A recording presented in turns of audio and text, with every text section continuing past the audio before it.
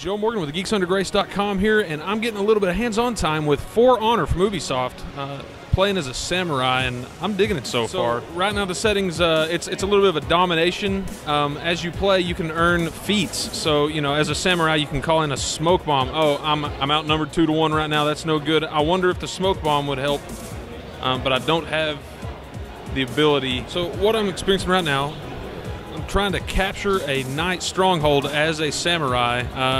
There are 3 area kind of directional attacks. You can guard and attack in a certain direction, roll out of the way.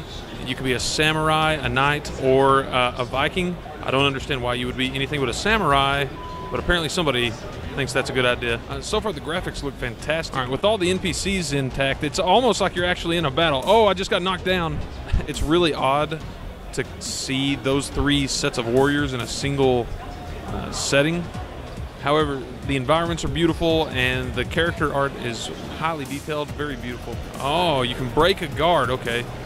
So if you got an enemy guarding, you can't get around his guard, you can always just give him a nice little shoulder ram and break his guard down for a minute. So the game's 4-on-4 right now. All they've shown off so far is the multiplayer. I really hope we get to see something cool in terms of a single-player campaign and something sustainable for long-term multiplayer. As you play, you can get surrounded by NPCs. You can take them out, kind of mow down the little foot soldiers that are taking out the area.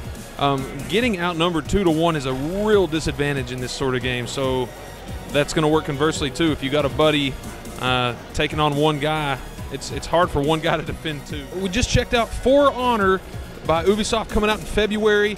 I got to play a little bit of samurai, and I got to say the game's a lot of fun. Had a good time running around, cutting up a few of the Vikings and other samurai that opposed me. There's a lot going on with the game. I'm looking forward to reviewing it when it comes out in February, but keep your eyes peeled for this one. 4-on-4, lots of enemies running around, general soldiers that you can take out, points to contest and control, and I believe they're even going to have a pretty tight campaign in with the game. So be sure to check out GeeksUnderGrace.com and follow us on YouTube at Geeks Under Grace for more footage.